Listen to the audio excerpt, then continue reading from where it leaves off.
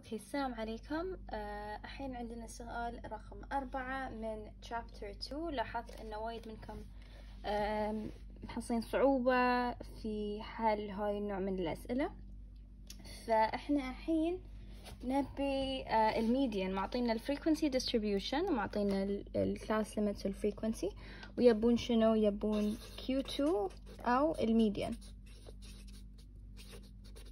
اوكي، فاحنا نبي نطلع هاي الشيء الحين. فشلون احنا شلون نقدر نطلعه من الجروبت داتا؟ زين، احنا عندنا اوكي عندنا الفورميلا مالتنا اللي هي شنو؟ px% يساوي a plus nx% اوكي minus f1 divided by f2 minus f1 times sigma. أو ممكن بعضكم يستخدمون الفورميلا px% equals a plus nx% minus f1 okay divided by f okay اللي هو نفس ذي okay times السيجما. في النهاية بتحصلون نفس الشيء، بس عشان ما لخبطكم عارف إن في اختلاف، يعني إن بعضكم يستخدم هاي الفورميلا هاي الفورميلا. أي شيء ممكن تسوونه، حتى ممكن يكون n divided by 2 ولا n divided by 4، يعتمد على الكيو مالكم. بس في النهاية they're the same formula، نفس الفورميلا، ما بيأثر عليكم. انزين، فشنو عندنا هني؟ اوكي، عندنا ال A اللي هي اوكي ال lower boundary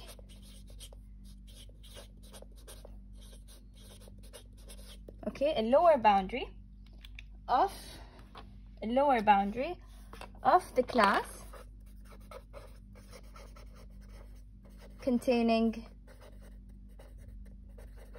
nx%. يعني احنا بنطلع ال nx% والكلاس باوندري مال ذاك الكلاس اللي حصلنا فيه الفريكونسي بيكون ال A مالنا اللور باوندري ماله هو. اوكي، بعدين عندنا ال nx% المفروض تعرفون شلون تطلعونها. بعدين ال f1 في الحالتين بيكون شنو؟ بيكون ال f1 بيكون ال cumulative frequency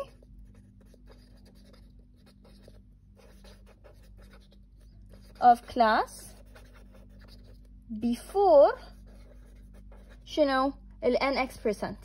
يعني مثلا إذا في ال nx% حصلنا هني ال less than ولا ال cumulative frequency كتبناه هني، حسبنا إن ال nx% مثلا بتكون هني، بيكون الفريكونسي اللي قبل. أوكي، فنسوي بهالطريقة. إنزين، والf في هالحالة بتكون الفريكونسي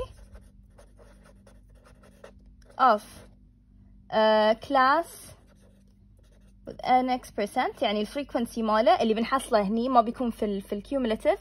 او هني اذا بنستخدم هاي الفورميلا ال f1 بيكون نفسه، بس ال f2 بيكون الكيومولاتيف frequency of class after. اوكي، فعندنا before وعندنا ال after. فالحين شلون بنطبقه؟ في النهاية بقول لكم لا تدورهم من هاي الشيئين. عارف ان انا معطيتكم 2 formulas، بس لا تدورهم منهم، اختاروا واحد منهم و just use them. بس في النهاية بيعطونكم نفس الشيء، وانا افضل هاي لانه يعني عشان ما تلخبطون زيادة. بس يعني ما اعرف، يمكن هاي كم ساعة قبل امتحانكم فما ابي الخبطكم. انزين، فهني الحين شو بنسوي؟ بنطلع الcumulative frequency. اوكي، فهني بنطلع الcumulative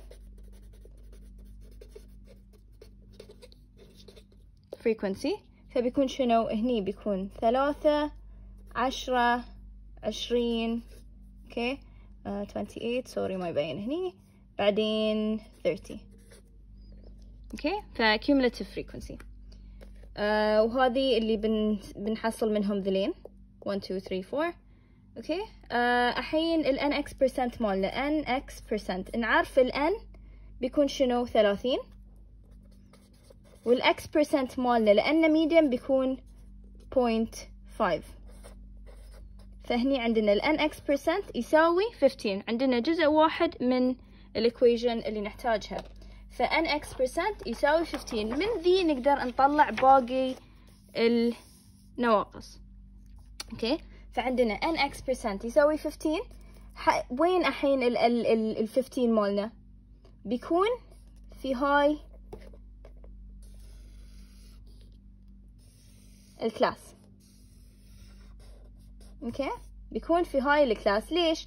لان اذا انا شفت هني ال 20 صح، انا شفت ال 20 هني، فبيكون شنو ال 20 منها ال 15، فبيدش هني. يعني مثلا هني 3 لا لحين 3 بلس 7 10 لحين، ففي ال 15 بتكون داخل هاي الفريكونسي، يعني داخل هاي الكلاس. انزين، فالحين خلصنا من هاي الموضوع. عندنا هاي الكلاس 7 to 9 اللي هو مالنا. نبي نطلع ال A اللي هي lower class boundary. انزين، ال lower class boundary فبيكون شنو؟ lower class boundary مال الكلاس مالنا اللي فيه ال nx%، فبيكون شنو ال lower class؟ فبيكون هاي، بس هذه الليمت لا نبي الباوندري، فبيكون شنو 7 minus 0.5 اللي هو 6.5. اوكي، حصلنا الحين ال A وحصلنا ال nx%. لازم نحدد ال F1 وال F. ال F شنو بيكون؟ اذا بس سيدا انا ابي اطلعه ما ابي احسبه، مثلا بهاي الفورميلا بيكون شنو؟ انا حددت الفريكونسي مالي صح، حددت انا بالضبط وين ال nx% بيكون، فالفريكونسي مال هاي بيكون وين؟ ال10. اوكي، فF في هالحالة بيكون 10، لان انا ال nx% في الكلاس 7 to 9 يعني الفريكونسي ماله 10. اوكي، فهذه ال F. اذا ابى اطلع ال F1 يعني الكيوموليتيف فريكونسي مال الكلاس اللي قبل nx%، يعني انا بروح هني. اوكي، فبروح هني، فبيكون شنو؟ يساوي بعد 10. انزين، اذا ابي استخدم الطريقه اللي قبل، عارف شويه قاعده ادودكم، بس يعتمد عليكم انتم وين تبون تروحون. في النهايه بيعطيكم نفس الشيء. فاذا رحت حق الكلاس اللي عقب after cumulative frequency of class after nx% فبيكون ال 20، فال F2 بيكون 20. واذا I subtract the two انا لازم احصل في النهايه هذه الرقم. اذا تبون تشيكون على روحكم وانتم تحلون لازم تحصلون هذه الرقم. اوكي، الفريكونسي مال هاي عشان تتاكدون من روحكم. اوكي، من جوابكم. فبيكون شنو؟ F2 minus F1 لازم يساوي F. ففي النهايه هذه اذا 20 minus 10 بيساوي 10، وهاي صح. انزين، بعدين شنو عندي كل شيء ما عدا الحين الكلاس انترفل. الكلاس انترفل شلون اطلعه؟ بيكون اللور كلاس هذه ماينس هذه، او هذه ماينس هذه، او هذه ماينس هذه. فشلون بحصله؟ مثلا بقول 13 ماينس 10، فهني بيكون 3. فهذه الكلاس انترفل. فانا الحين عندي كل البيانات اللي احتاجها عشان احصل الميديان او الQ2 او ال 50th percentile. فشنو بسوي؟ I'll just plug them in في الفورميلا مالتي. اوكي، فهني مثلا بس بحطه. اوكي، فهني بيكون ال P(x%) يساوي P x% مالي 50%. اوكي، 50% يساوي ال A مالتنا قلنا 6.5. اوكي، بلس ال nx% مالنا 15. اوكي، شوية هني 15 ماينس ال F1 لازم يكون أقل منه من ال 15، فبيكون اللي قبله اللي هو 10 مثل ما قلنا F1 هو 10. انزين، بعدين 20 ماينس 10 أو بس 10 سيدة يعتمد عليكم، هني بس بحط 10. اوكي، تايمز هذه تايمز 3 من ال interval اللي عندنا هني. فبيكون شنو 6.5 plus 5 divided by 10 times 3.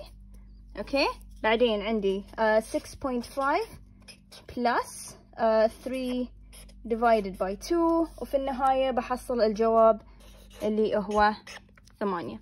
المفروض يعني المفروض بالحاسبة تحصلون هاي الشيء، بس الطريقة هاللون وإن شاء الله. شوفوا إذا تغيرت الإكس% الشيء الوحيد اللي بتغيرونه يعني مثلا تبون ال 90th percentile بس بتغيرون هاي الستيب هني، فبيكون مثلا 30 times 0.9 وبتغيرون على هالأساس، وإن شاء الله الأمور تتيسر.